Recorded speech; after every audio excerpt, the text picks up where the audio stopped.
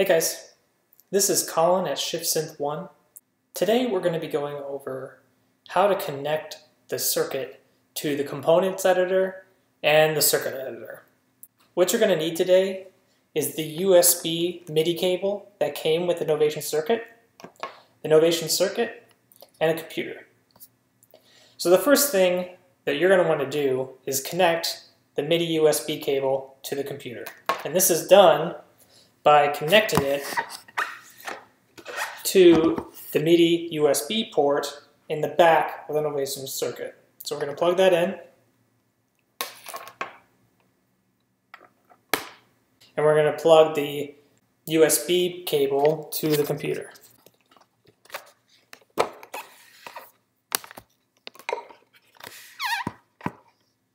So what I want to do before I open the Novation circuit editor is boot this into the settings mode. This bottom row represents data transmitted to and from the Novation circuit. As you can see here, I actually have one of them grayed out. This transmits MIDI clock data into the circuit. It's because I was playing with an arterial key step earlier. I did not want the Novation circuit to have the clock sent from the arterial key step. So I'm going to actually turn that back on just so I have these all on. One of the things that you want to be extremely careful about are these two buttons right here. These two buttons transmit MIDI CC data and receive MIDI CC data. And you want both of these to be on in order to have the Novation circuit editor functioning properly. It's a very common thing to turn off if you're using external gear because, for example, if you were to sync with a Korg mini log or a Korg Volca keys, the MIDI CC data transmitted from the circuit would mess with the parameters within the Korg. So I'm going to keep those on, and I'm going to press the play button here, which will activate the Novation circuit, and then I'm going to boot up the Novation circuit editor. So this should sync automatically, and as you can see in the Max console, it says info circuit handshake success firmware version 3501. So that means that it connected properly. If it did not, it'll come up with an error sign. And the easiest way to get through that is to just shut down the circuit editor, turn off and turn back on the Novation circuit, and then reboot the circuit editor. And hopefully that will fix your issue. So I've adjusted the size of the window here. I'm going to open it up. As you can see, the MIDI port has turned blue and is tied to my circuit. And if I just test it real quick here by turning macro knob 2, you'll see the position adjust on the screen.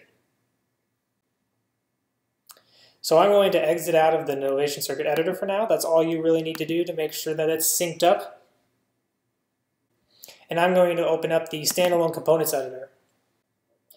You want to make sure that these two programs aren't running at the same time because I'm not 100% sure, but I'm pretty convinced that the Novation circuit editor and the components editor kind of muck with each other. So you'll see here at the bottom, it says connect to circuit. Now, if it's not underlined, it means that it's not detecting a circuit. So the easiest way to fix that is just to turn off and restart the Novation circuit or to restart the components editor. This thing gets mucked up all the time. So if I click connect circuit down here, it should connect automatically to my Novation circuit, and it will enter bootloader mode on my Novation circuit.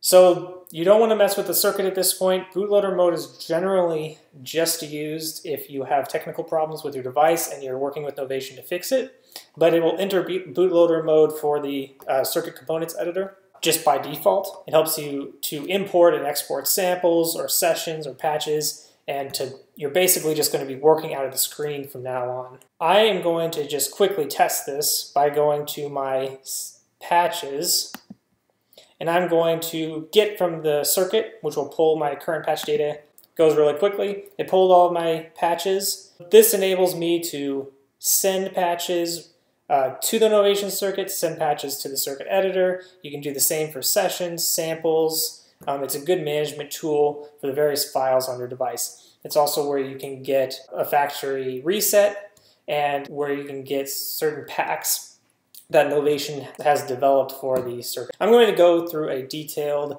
explanation of the components editor in a later class, but the process for connecting the circuit editor and the components editor are basically the same, so I wanted to get those both out of the way in one lesson. Well, that just about wraps it up here. I just wanted to give you guys a quick walkthrough of this. I know it can be tricky at times, but most important takeaways are to have all of the lights lit in the settings section of the circuit, and if you ever run into any issues connecting the Novation circuit to the editor or the components editor, to just restart one or the other or both, and generally that will fix your problem.